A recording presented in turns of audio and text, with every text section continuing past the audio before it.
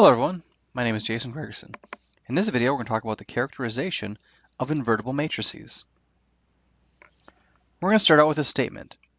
Let T of x be the transformation represented by multiplication by the matrix A, where A is an n by n invertible matrix, so that inverse does exist. And we're going to generate a series of statements that this statement is going to imply. Or in other words, if this matrix is invertible, then all the following things will be true. So we'll start off with the first one. We're going to be able to say that there is at least one solution to the matrix equation AX equals B for every B in Rn. So that's a pretty strong statement. Why can we make that statement? Well, if A is invertible, I can find this inverse matrix, in which case I could take my equation AX equals B and simply multiply both sides on the left by A inverse. Now, on the left side of this equation, this product will be identity, and identity times x is just the x vector. On the right-hand side, I'm left with this product, and this is my solution to the matrix equation. And since this is invertible, I can always find A inverse, and no matter what B is, I can just do this matrix multiplication. So there's always at least one solution to this equation. But this statement, that there's at least one solution to AX equals B for every B in Rn, is just the definition of onto. So now we know this transformation is onto. And since we've worked with that definition of onto before, there's a lot of other things we can also say. For instance, we can say that the columns of A span Rn. And of course, that comes from the fact that if we have a solution, we always have a solution to this for any B in Rn. And this matrix multiplication can really be thought of as taking a linear combination of the columns. So this could be x1 times the first column plus x2 times the second column, so on and so forth, to xn times the last nth column. Since we can always find x1, x2, so on and so forth, where this linear combination gives us to be, that's the same thing as saying that B is in the span of the columns of A. And since this is true for any B in Rn, then the columns of A span Rn. Now, what else does this mean? Well, this also tells us if we want to first maybe start with our matrix and try to find out if the matrix is onto, one thing we could look at is the pivot positions. So the fact that the matrix is onto also tells us that there is a pivot position in every row of A. And so what's another way we can see this? Well, let's start looking at a small matrix, a small augmented matrix. If I start to write this matrix A out, potential matrix A, and notice I'm not going to make it n by n in this case to demonstrate this example.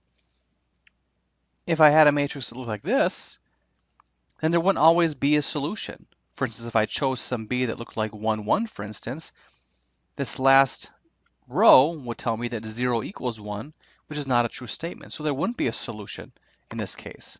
However, as long as there is a pivot position here as well, then I should be able to write an expression for a solution, no matter what B is, whether it's 1, 1, or 1, 2, or 2, 2, or whatever this far right column is. I should still be able to generate a solution.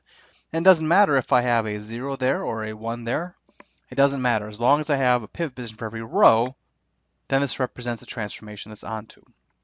All right, so what else can I say based on the fact that A is an invertible matrix? One other thing I can say is that there is at most one solution to AX equals B. And once again, why is that? Well, it's the same argument I made before. If I have this equation, and if I multiply both sides by that inverse, which I know exists, once again, my solution is A inverse B.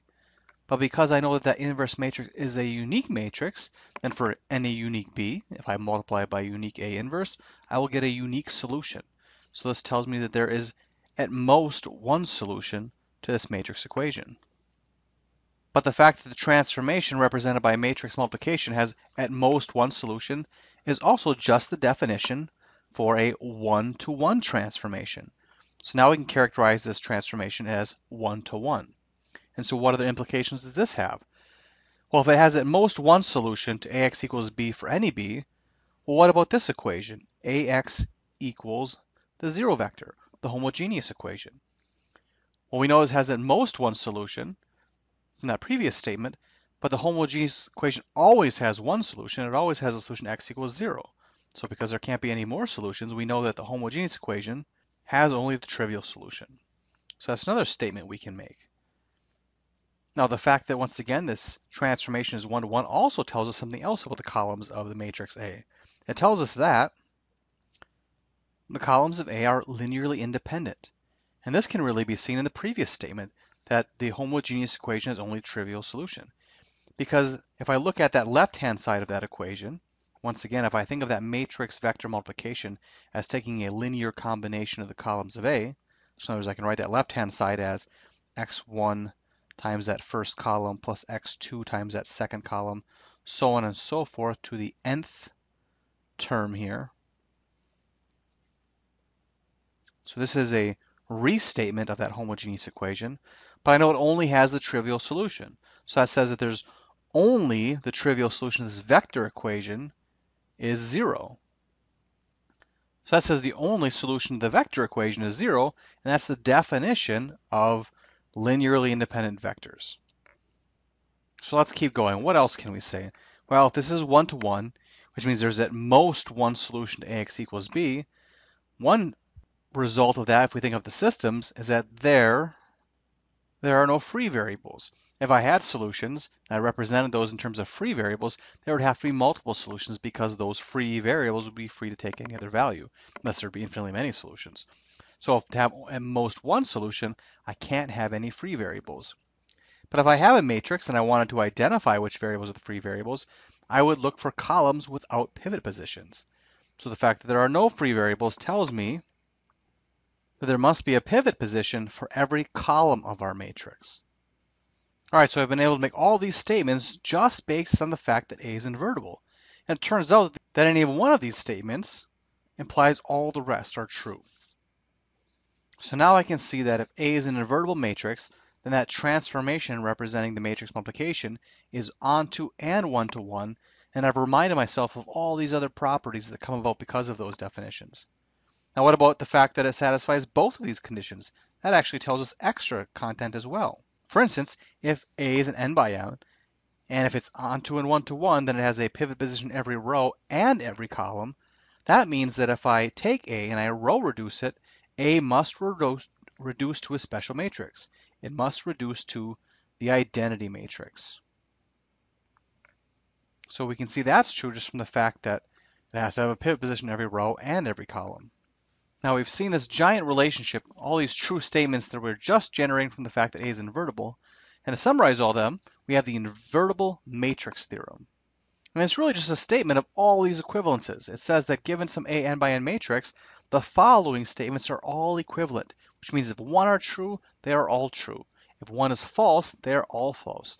And what it really does is separate the set of all possible n by n matrices into two groups. Singular matrices, which are non-invertible, and non-singular matrices, which are invertible. And so these statements really categorize both groups, because if one of these is true, they are all true, and then we are in the group of invertible matrices. But if one of them is false, then they are all false, and we are clearly in the group of non-invertible matrices. So we've already talked about most of these. We started off said if A is invertible, then all the rest of these must be true. And now we've seen why that makes A row equivalent to the identity matrix. We've seen that it also must have n pivot positions because it must have a pivot position for every row and column. And if A is n by n, that's how many columns it has. We've also seen the equation, the homogeneous equation, has only the trivial solution. We've talked about how the columns must be linearly independent. We've talked about how the transformation is 1-to-1. We've talked about how the equation Ax equals b has at least one solution for each b in Rn. That was essentially the definition of onto. We've talked about how the columns of A span Rn, another restatement of the fact that it's onto. We've said that it was absolutely onto. And these next two are just really restating that definition of an invertible matrix. So it says that if A is invertible, then there must exist, and this backwards is my there exists statement again, there must exist some matrix such that C times A is equal to identity. And there also must exist some matrix such that D, I think I have this in the wrong order. There must also exist some matrix D such that A times D equals identity. In fact, we can show that C and D are both the same matrix, that C is equal to D is equal to A inverse. And the last one says that A transpose is also invertible. And that's once again just another property of invertible matrices, that A transpose does have an inverse, and that inverse is actually equal to the transpose of A inverse. So we've really been able to walk through all these different statements and tie back all our knowledge from previous sections, talking about what it means for matrices to be one-to-one and onto, and now we relate that to the fact that it's invertible or non-invertible. So let's look at a quick example. So now we have all these relationships. Let's apply this theorem to these two matrices. So we start off with this first matrix, and we're going to do a little investigation. I look at that matrix A, and right away I can see that I am in REF. So I can identify my pivot positions. I see that I have a pivot position for every column. That's one of the statements from my invertible matrix theorem. Since that statement is true, I know all the rest of those statements are true. I know that there exists an inverse to this matrix. I know this matrix is invertible. I know if I row reduce it, I'm going to get to identity. I know all those things because I've identified one of those statements as true. Now I look at the next one. For this matrix, I could do a lot of things to investigate this, but the first thing I see is that I have these two columns, column 1 and column 3, and they look like they're just multiples of each other. That tells me these columns are not linearly independent. That's saying that one of those statements from my invertible theorem was false. If one of them is false, they are all false. So I know that all those statements are false. This matrix does not have an inverse. I will not be able to find an inverse. I know I can also, if I row reduce it, I will not get to identity. I know all those other statements are false now because I've taken one false statement that I was able to view. If we actually do the row reduction, we can just confirm this, that at least one of the other statements is also false. So if I start to do the row reduction, in this case I'll take R3 minus R1. I'll just quickly write this out. I will get 0 here, I will get 3 here, and 0 here. My next step would be to take 1/2 of R2, which would give me this matrix. And my next step would be to take R3 minus 3R2. And this would give me this matrix.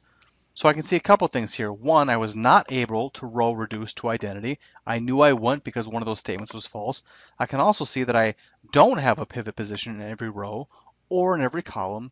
Once again, all those items I expected because my one statement of the fact that not all the columns were linearly independent was false. Therefore, all the rest of those statements must be false. All right, so that concludes these two examples of just kind of talking through the different statements from the inverse matrix theorem. And that concludes this video. Thank you very much.